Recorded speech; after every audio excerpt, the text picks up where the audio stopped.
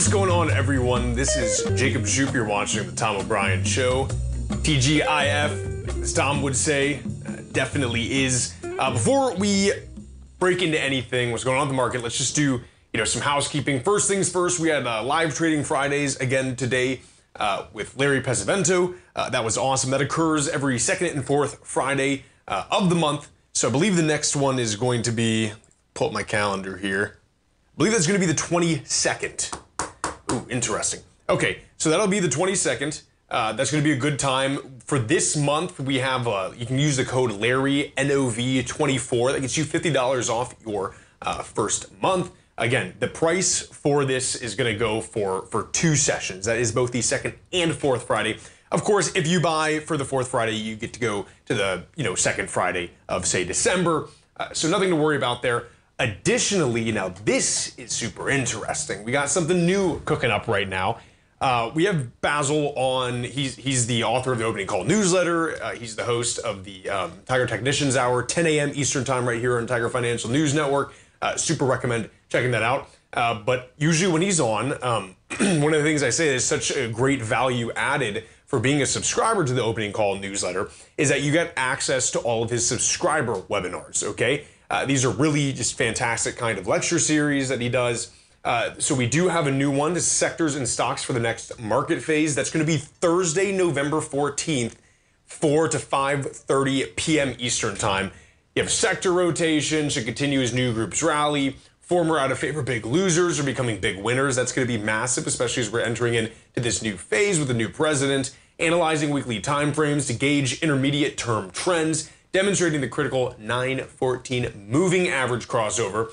The Chapman Wave technical tools of importance, and then questions will be answered during the live session. They definitely are, right? So this gets hosted in the Discord server that we have. If you're not a part of Discord, or of our server, at least on Discord, I really recommend that you at least check it out. We're talking about trading all day long. People are posting their trades, different kind of musings of what's going on in different industries. And the best part is that's really $1 a year. Now, if you're a subscriber and you get to go to this webinar here, you're not going to pay that $1, right? You still have to set the Discord up. But we just do that, $1 at least, just to know who's in our server. We want to keep everyone safe and just kind of prevent, spam. And it's done a fantastic job. I don't think we've had any issues with that in the 3 years we've been running this, 2 years we've been running this.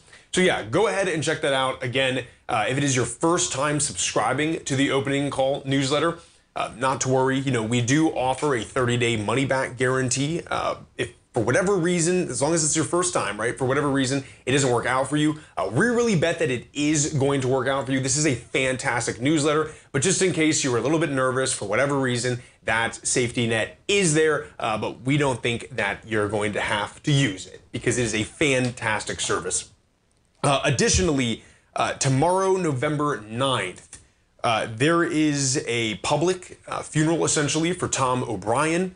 I believe tomorrow would have been his birthday, which is doubly great because I think the day after is the Marines' 249th birthday. Correct me if I'm wrong on that. That will be at Bay Pines National Cemetery. Again, that's Bay Pines National Cemetery. That's going to be at 10 a.m., obviously in St. Petersburg, Florida. So, the family welcomes you and all that kind of stuff. Again, that's a public event. And then I believe we are doing something afterwards, but that will be announced at the funeral as well, what that next phase will be. So again, Bay Pines National Cemetery, it'll be fantastic if you guys can make it out. If you need any directions or just help finding that, you can email me at jacob@tfnn.com. Additionally, you can call me on my personal cell. I won't give that out on YouTube live stream, but you can email me at jacob@tfnn.com and I can give that to you in case you guys need help. So just please let me know on that. And again, that's Bay Pines National Cemetery. Okay, let's take a look at what we have going on in this market. Man, still moving kind of higher, right? I mean, we're up a little sideways right now in the composite, at least, right? We're up about 0.07%, trading at 19,282. The Dow Jones Industrial, is this new all-time highs? Yeah, it is. Unbelievable. Up 0.81% right now, trading at $44,082 on the Dow Jones Industrial. That dollar is coming right back up 0.54% at 105. That's the DXY. Crude oil coming down a little bit, off about 2.6%, trading at $70.48 for that light, sweet crude future. And then the E-mini. We're making all-time highs in that again. Yes, we are. We're off a little bit from the all-time highs that was made today. That all-time high was 60.40, 50 cents. Trading right now at 6,029 and about 25 cents, up about 0.42% right now. Gold contract still coming back down a little bit, stumbling just a tad, trading off about 0.45% at 2,693. You have copper coming off 2.65%, trading at 431 on that contract. The Russell doing okay, up about 0.55%, 2,409. Silver off about 1.41, trading at 31.40 on that contract. Let's see what else. We're going to talk we have like some news today. We're going to talk about some earnings. You know, how we can maybe get set up for some earnings next week as well, to kind of play around and see what's going on. Tesla, though, this is insane.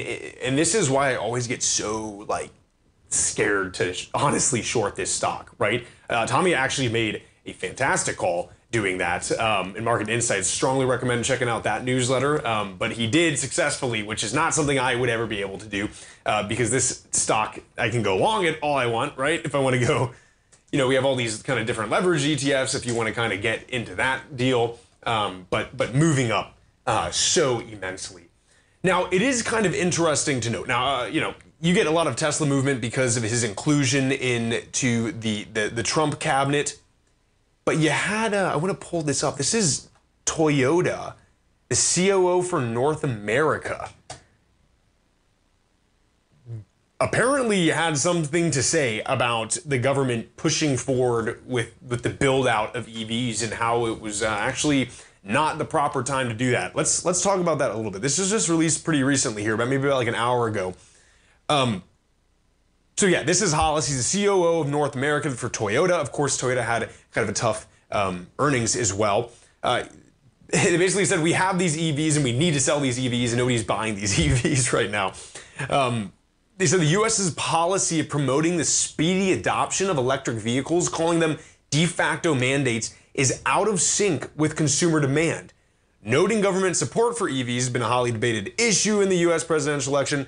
Jack Hollis said all the electric vehicles should grow organically without rules penalizing gas-powered vehicles. The whole EV ecosystem is ahead of the consumer. It's not in line with consumers. It's just not. Folks, stay right there. We'll be right back.